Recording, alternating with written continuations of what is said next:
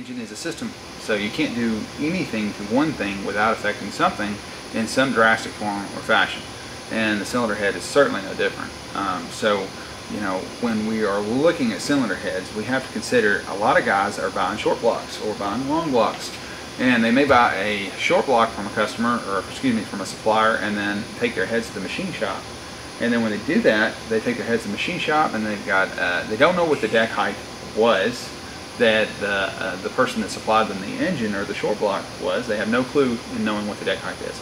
And then they take the other part of this to the machine shop, and then they begin to machine down the top of the cylinder head, right, or the face of the cylinder head. So now you've kind of got two different dimensions. It would be like somebody doing the concrete work, right, and not really having any of the same, not sharing the same plans.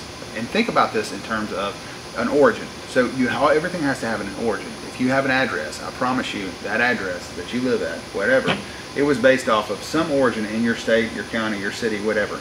And it's this far from this point, right? Well, our origin on an engine is based off the crankshaft center line. Typically that is where our 0,0 origin is, right? So if the deck height is based off from the center line of the crankshaft to the top of the deck, and we go, okay, that's our deck height. Then now our valve train geometry, so our rocker arm at the top touches onto the tip of the valve, okay? But the more that we machine the surface here down, the closer everything moves. If this was the crankshaft here, everything starts moving that direction now because this is now no longer as thick.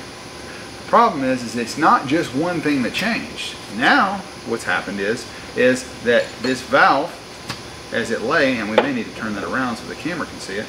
So as the valve now is moving also down closer to the piston, just as you said, your valve recessions, which we'll say over here, if we continue to whack this off but we don't affect anything with cutting the valve seat, we know that our valve recession is actually going to become shallower and shallower. Okay, well, some folks go, okay, well, that's fine, we'll just cut this dimension. Okay, and this is really where it starts to get screwed up. You go, okay, well, you cut that dimension, fine. Okay, but when you cut this side here for your valve seat, right, our valve seat's now cut so that our valve goes, and it goes down. When it moves down, here's what happens.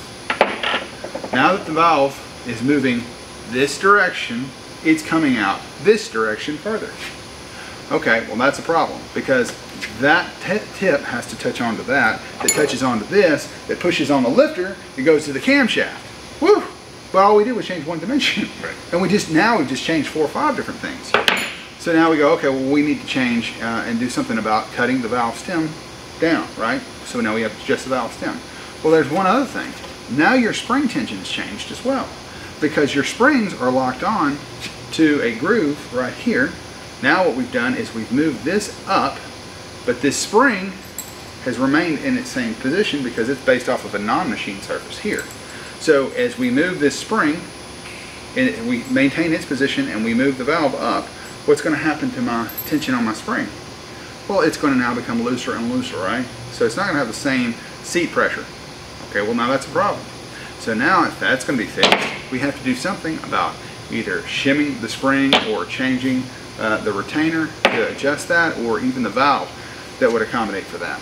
So the importance of valve train geometry is extremely critical. That's the reason why we always encourage guys to buy long blocks. Because I'm setting this engine up on the short block method, okay, I get it, I understand where everything's at. Now there's another thing too.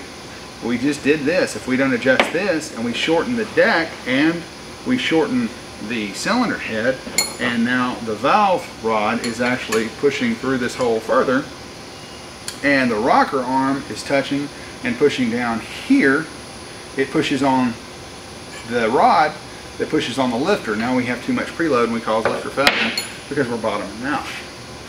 So those are all things to take into consideration. Now, how do you combat that? Well, knowing what you changed and then doing something about it. You have to alter each value. So it's a domino effect. Those are one of the main things, and that's like I said, that's one of the reasons why I really prefer to be able to sell like a long block, because I can set my whole valve train system up.